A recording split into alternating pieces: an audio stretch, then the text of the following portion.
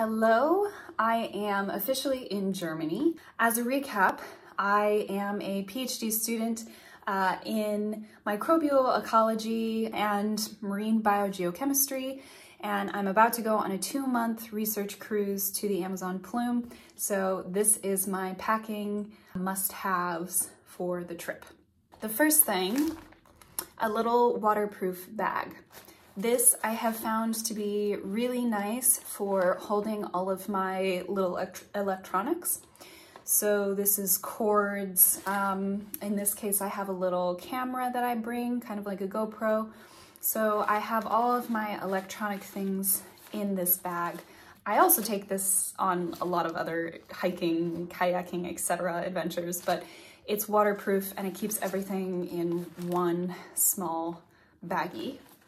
I also have, it really doesn't matter, but some sort of bag like this that I put all of my random items in. So the first one being, if you wear glasses like I do, then this is really nice because I will put my sunglasses on here and my seeing glasses here. And when I am out on the deck, it's really easy for me to take my glasses off and put my sunglasses on really fast, and vice versa. Now, if you're lucky, you have prescription sunglasses, but I have not invested the money in that. Poor grad student. So I have these. Another essential, a watch.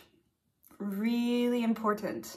You might not think of it otherwise if you're not a watch wearer, but this is great because some boats, you're in your own bubble for a really long time and they don't have clocks nearby. And oftentimes you have shifts or you need to be on deck at a certain time, and just having a simple watch is great. Other two things that I always take. Number one, a USB drive. It doesn't really matter what kind. I ended up buying this one because it's waterproof and it's a weird one. You would not think of it. I definitely didn't think of it until I got on the ship.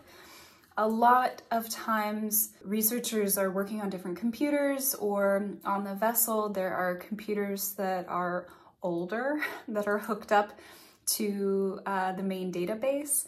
Also, research cruises will usually build one folder where they put everything. So presentations, raw data for different things they've collected.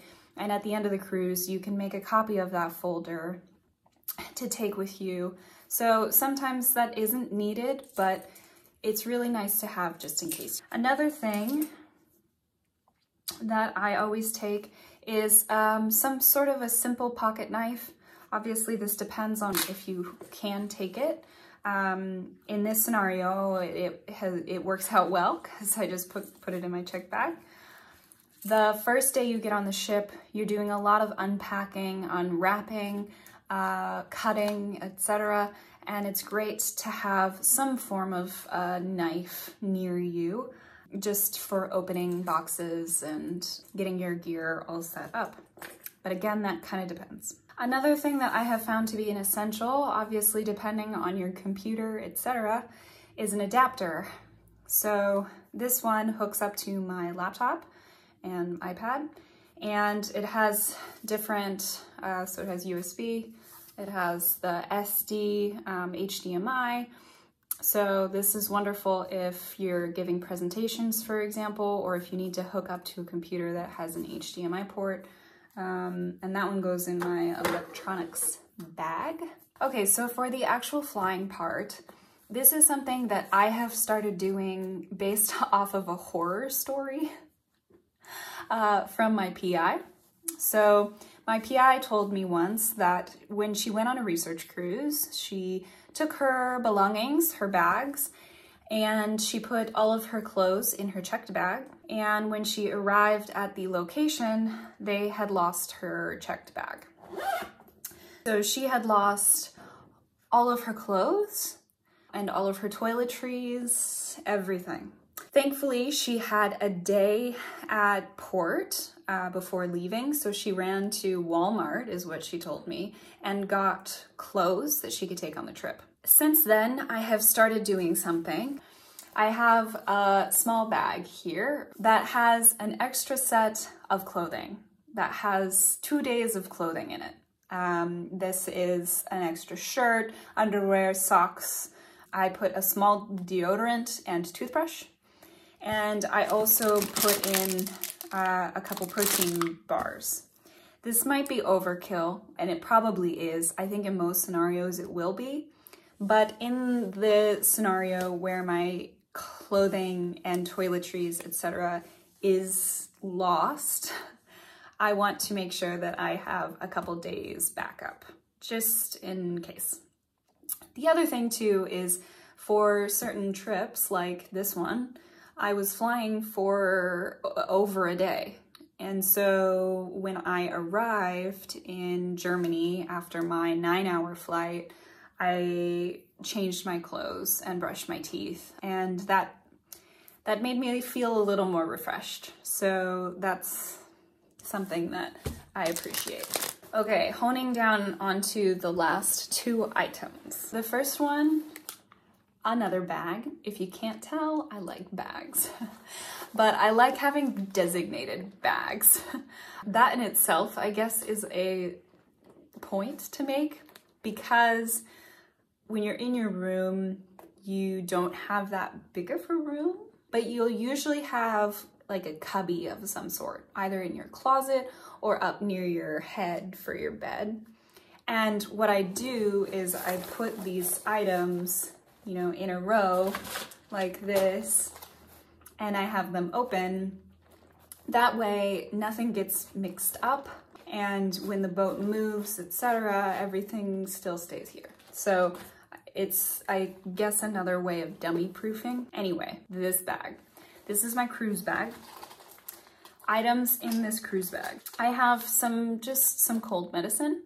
I oftentimes find that when I don't sleep, I start to get sick really easily. And obviously the last thing you want when you're on a boat for 2 months is to get a cold, because you need to be working. And so I have some cold medicine just in case I start feeling bad. A nice good old chapstick, because that's rough, over 2 months without any chapstick. I have my best friend Dramamine. I have less drowsy Dramamine and drowsy Dramamine. That is mainly because sometimes I want to be awake and I want to be able to work, and in that case I'll do the less drowsy. So if my seasickness isn't as abrupt, I will do less drowsy. Sometimes the seasickness is really bad if there's a bad storm, and in that case I want to be asleep. So I bring both. Silica beads, or some form of moisture absorber. So these ones are the classic packs that you see in packages that you get, or clothes, or whatever. I discovered in one of my cruises in the Gulf of Mexico that everything stays very moist in certain regions, obviously. And when you're working a lot and you're working in moist areas, your clothes tend to stay damp for a really long time. And this is prolonged in travel, etc. And so I have purchased a bag of these 3 years ago now, and I use the same ones. They're starting to, the blue, well, you can't see. The blue ones indicate ones that are no longer good. They've been absorbed. Anyway, they're still lasting me a while. So I put one in my check bag, I put a couple in my carry-on, a couple in my room near my clothes, just to absorb some moisture. Okay, another thing, my best friends, earplugs. Oftentimes you will have a roommate on the ship, and sometimes you are on different schedules, or maybe you even just like going to sleep and waking up at different times. Also, the boat can oftentimes be really loud if the waves are crashing up against your porthole or just the wall, then it's pretty noisy. So this comes in handy. These are really nice to have. So the last thing that I'm going to show for this bag are these little balls. So these are just like fabric softeners inside of these little balls. And these are really nice. There again, I bought them cheap a couple years ago and I'm using the same ones and I think they're gonna last me for a long time. It's kind of a spoiled purchase, but I really like them. Why do I have them? They all have work boots, which are steel-toed shoes. And mine, for example, lace up and go above my ankle. So everything is just kind of stuck in there. And when you're sampling seawater on deck, you will no doubt get seawater in your shoes at some point. If you've ever put on a wetsuit and that you didn't clean or anything like that, you may know that it gets extremely stinky seawater over time. And seawater plus some good old foot sweat results in really stinky shoes. So returning back to this, you usually have a roommate. You also have a small room with this roommate. And so if your shoes stink, your room stinks. So I put one of these in each shoe and I haven't had any complaints so far. We'll see. Okay, the last thing that I will talk about today, excuse my dirty shoes, are shoes, more specifically flip-flops. The reason that I'm pointing these out is because when you plan a research cruise, everybody will tell you only pack shoes that are closed-toed, because when you're walking around the ship, you have to have closed-toed shoes, which makes sense because you're working in a lab. So the same rule applies. These I pack for two reasons. One being that you're walking around a lot. And if you are like me and you have wide feet, your feet get really tired. And every now and then it is very relieving to let your feet be free. I will sometimes wear these going to breakfast, for example. The other and more important reason is for the showers. Most boats are wonderful and clean, and it's not really a concern. It's more of a paranoia to wear shoes in the shower. But other boats, you really should be wearing shoes in the shower. You also have some boats where you have 5 people using the same bathroom, and sometimes you have your own bathroom. So if you're sharing the shower with a lot of people over a long period of time, it's nice to have some form of comfort to know that you are clean. Again, that's something that is up to your discretion and your comfort level, but it's something that I realized after not bringing them on one trip, and I wish I had. That wraps up my essentials. I apologize that this is a long essentials, but those are my essentials for going on a research cruise.